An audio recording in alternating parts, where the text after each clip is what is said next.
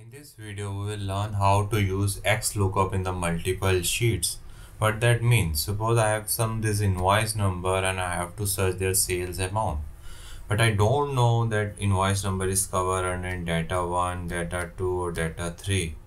Let's begin how to get that. First, we will individually search in which source it is coming for you by using XLOOKUP. So this is XLOOKUP. In that I have to use this lookup value. If you don't know XLOOKUP, I will share the link for the XLOOKUP video. You can watch there and learn how to use XLOOKUP. So first I have this lookup value. My lookup array is invoice number column. I will select control spacebar to select all the column. Then sales amount, selecting all the column by pressing control spacebar, bracket close. It is giving me an error.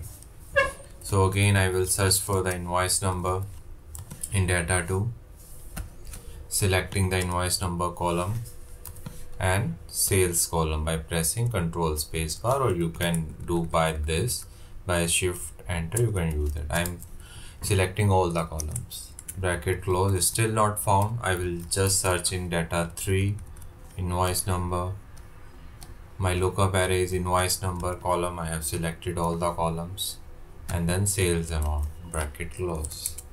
So I am able to find that it is available in data 3. So what will be the formula where I will ask him to search in all the 3 database, and wherever he found the result, first result, he will give me the result here. So for this I will using the nested formula, which means I will use XLOOKUP in XLOOKUP.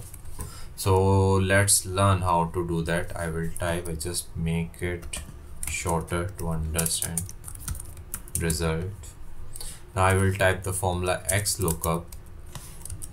Lookup value is this invoice number. Same way I asked him to search in data 1. This is my invoice number and this is my sales amount. Now here is the trick. If not found, so here I can use again the XLOOKUP. Suppose if the result is not found, he will again check for XLOOKUP, look up for the invoice value, which is A4. I can even type like this to make the formula shorter, copy, and lookup array now down the data 2, invoice number column and then sales amount column. And now the third criteria, again I can use n number of time XLOOKUP till I get my desired result. So I will type XLOOKUP again.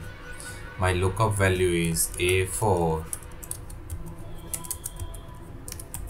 and my return data is, again I will check in data 3, invoice number, comma, sales amount. Close for the if not found condition, close for XLOOKUP. Bracket done. So see the magic. I will get the result without any. He has searched in 3 database, data 1, data 2 and data 3, give me the result. Let's check for all other things.